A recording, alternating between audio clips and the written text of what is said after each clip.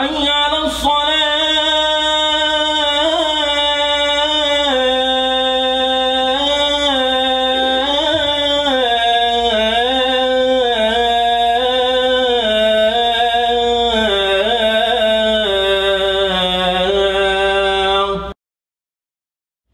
إن الحمد لله نحمده ونستعينه ونستغفره ونستهديه ونؤمن به ونتوكل عليه ونعوذ بالله العظيم من شرور أنفسنا ومن سيئات أعمالنا. من يهده الله تعالى فلا مضل له ومن يضلل فلن تجد له وليا مرشدا. وأشهد أن لا إله إلا الله وحده لا شريك له، له الملك وله الحمد، يحيي ويميت وهو حي لا يموت، بيده الخير وهو على كل شيء قدير. وأشهد أن محمدا عبده ورسوله وصفيه وخليله، أدى الأمانة وبلغ الرسالة ونصح للأمة وكشف الغمة وتركنا على المحجة البيضاء ليلها كنهارها لا يزيغ عنها إلا هالك. فعليه أفضل الصلاة وأتم التسليم، وعلى آله وصحبه ومن استنى بسنته إلى يوم الدين. اللهم اجعلنا منهم ومن الذين آمنوا وعملوا الصالحات وتواصوا بالحق وتواصوا بالصبر. آمين يا رب العالمين. وأوصيكم ونفسي بتقوى الله عز وجل.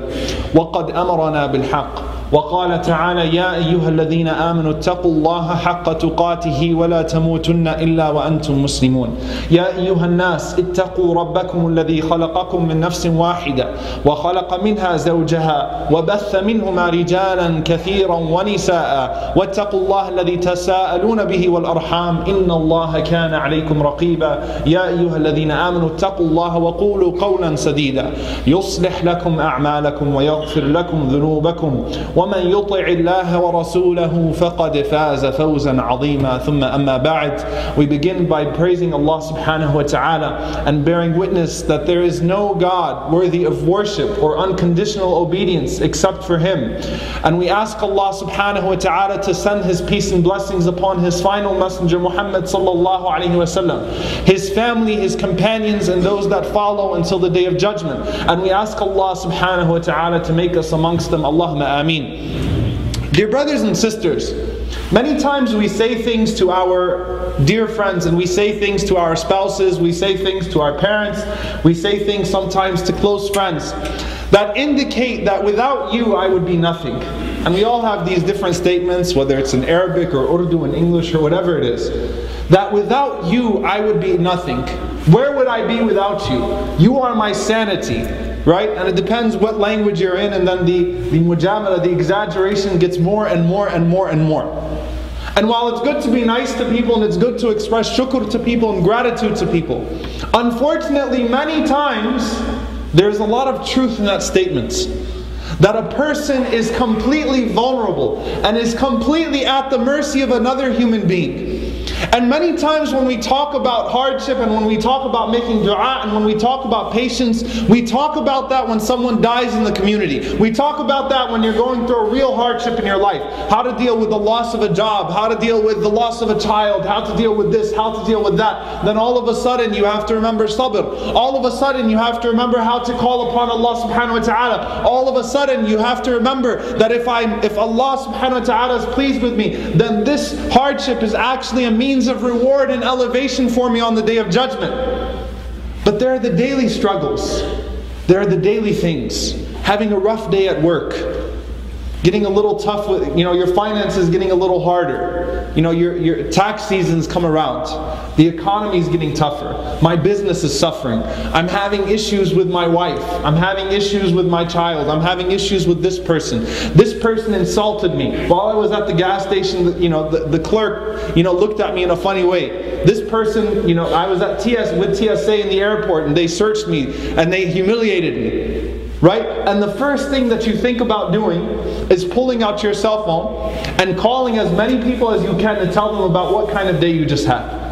Right? But you place someone, or you put yourself at the mercy of another human being who has their own set of problems, who has their own difficulties, and unless you are also serving as a source of comfort for them, they really don't want to hear it from you. And when they listen to your hardships and difficulties, it's because they also want to be able to come to you with their baggage. And what it creates is an atmosphere of complaining. an atmosphere of implicit displeasure with the qadr of Allah subhanahu wa ta'ala. And this is what we call in the Arabic language ash-shakwa, complaining. Unfortunately with us, we don't usually do shakwa, we do whining. You know, it's not just complaining, it's whining. It's complaining in a way that I'm displeased with Allah subhanahu wa ta'ala. And in essence, when you really think about this, and Imam Ibn al-Qayyim rahimahullah, he was talking about a man who was always telling other people about his problems, always complaining to them about his situation, about how life is really getting tough for me. And Imam al-Qayyim rahimahullah, what did he say? شَكَوْتَ مَنْ يَرْحَمُكَ إِلَى مَنْ لَا يَرْحَمُكَ. You complained about the one who has mercy upon you to one who has no mercy upon you. Right? That person, you know, he has his own set of problems. She has her own set of problems. And subhanAllah, we're consistently, you know, taught that you need people in your life. And yes, to an extent, you do need people in your life. But when it comes to complaining, when it comes to speaking about the issues that you're going through, dealing with the everyday obstacles and hardships. And Umar ibn al-Khattab radiallahu ta'ala anhu, and you know, Umar radiallahu anhu never beat around the bush. He was never diplomatic. Right? There was no such thing as diplomacy with Umar ibn al-Khattab radiallahu anhu. He told it how it was all the time.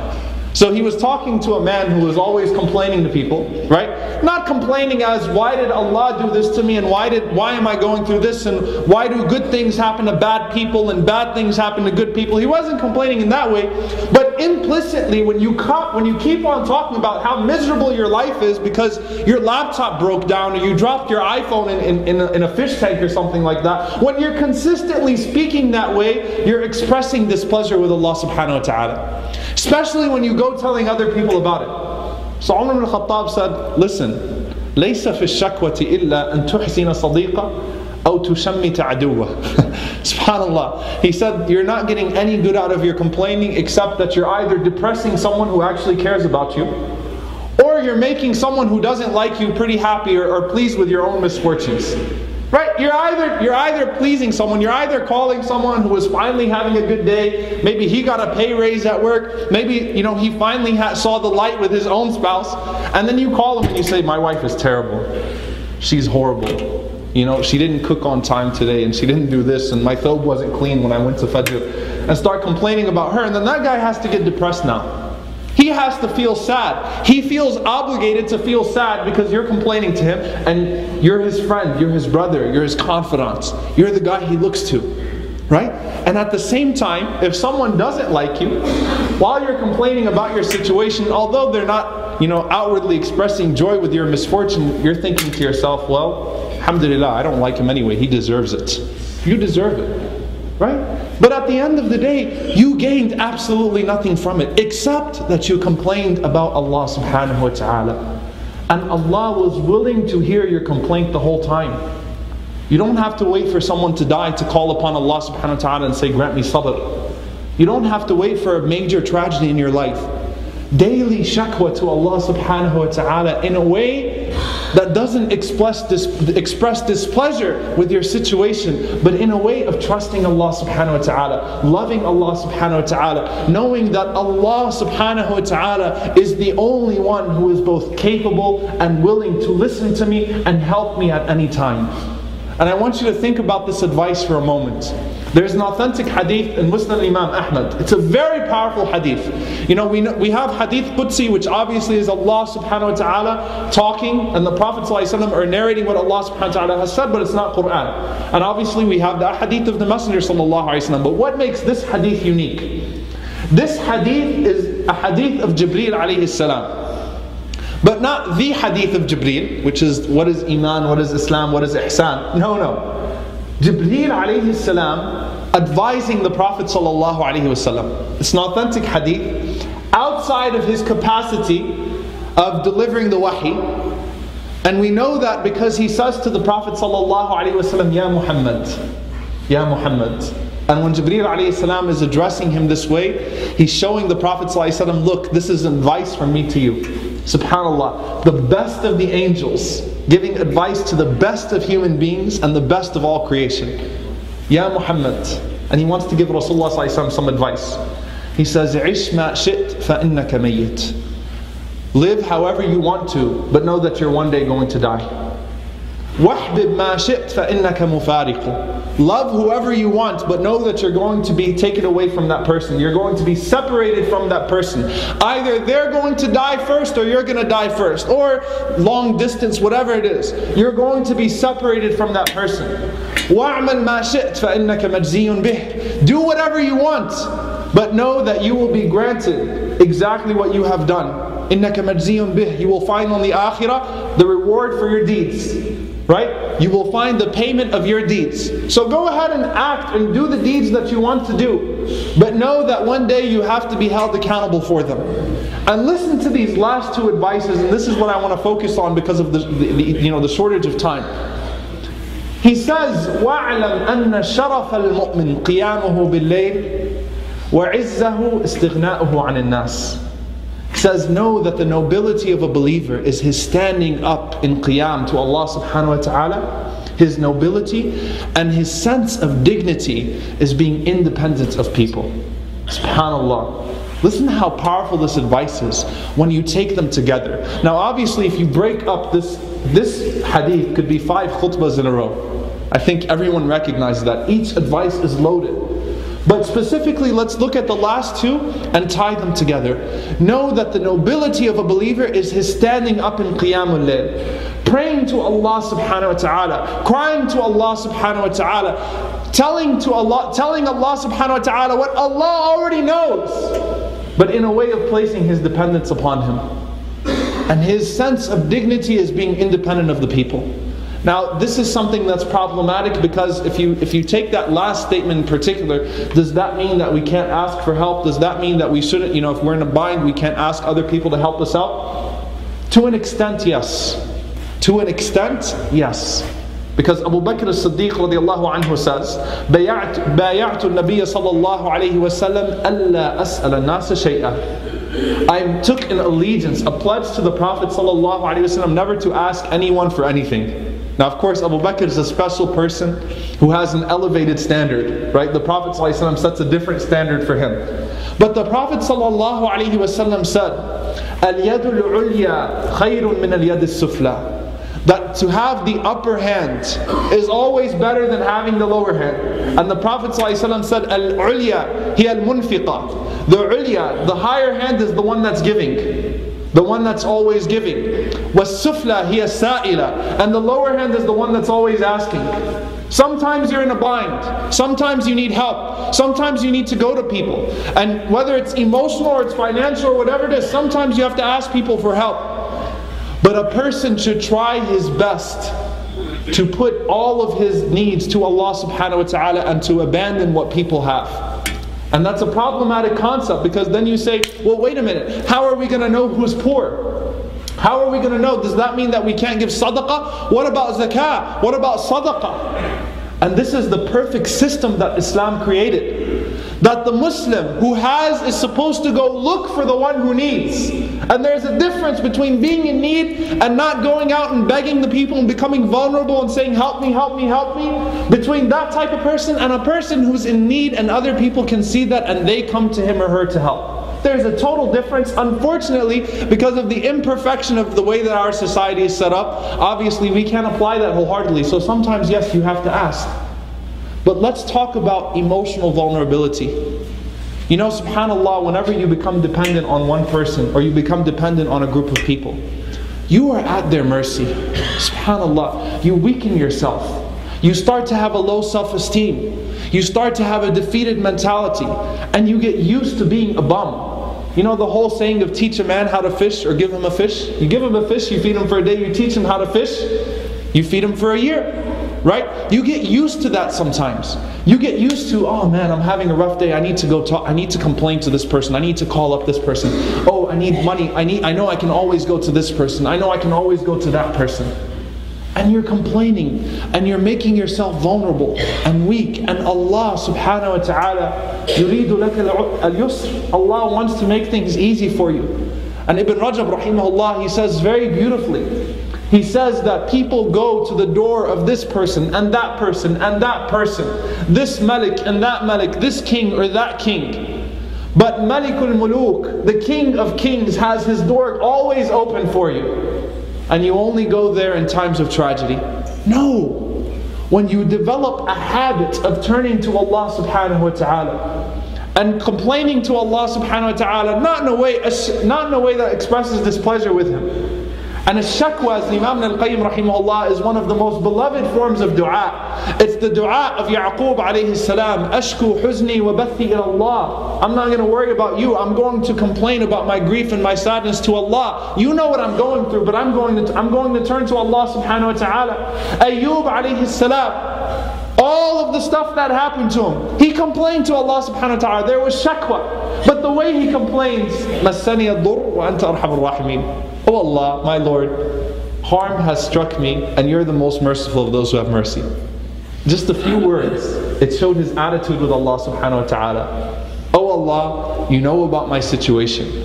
And you know, it's good to talk about your situation with Allah, because we as human beings naturally, we like to talk about our problems.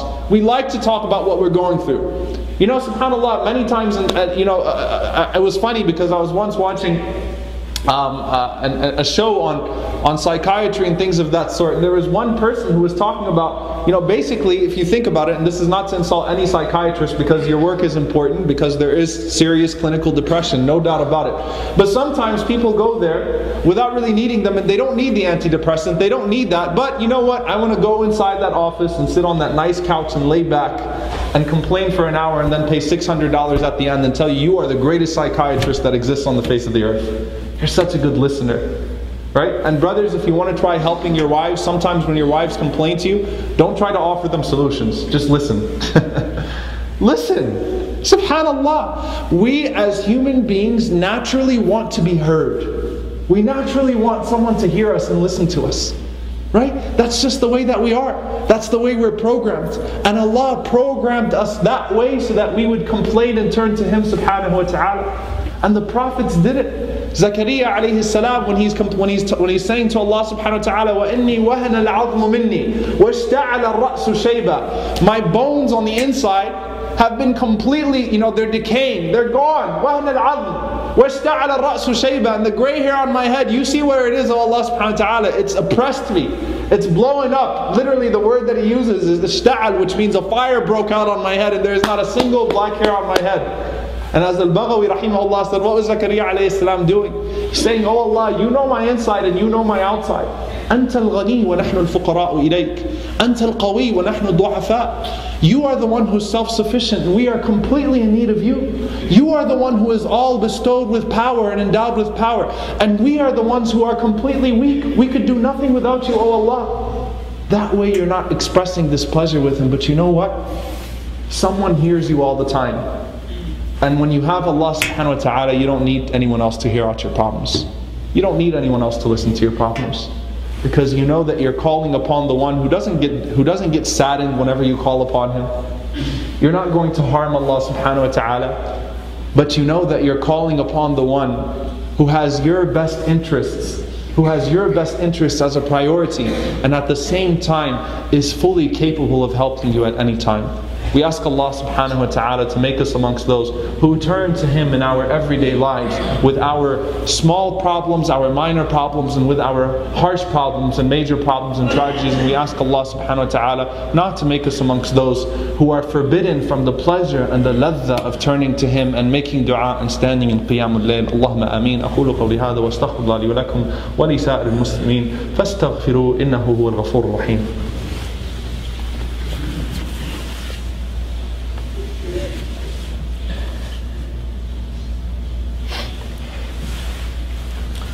الحمد لله رب العالمين ولا عدوان إلا على الظالمين والعاقبة للمتقين اللهم صل وسلم وبارك على عبدك ورسولك محمد صلى الله عليه وسلم وعلى آله وصحبه وسلم تسليما كثيرا.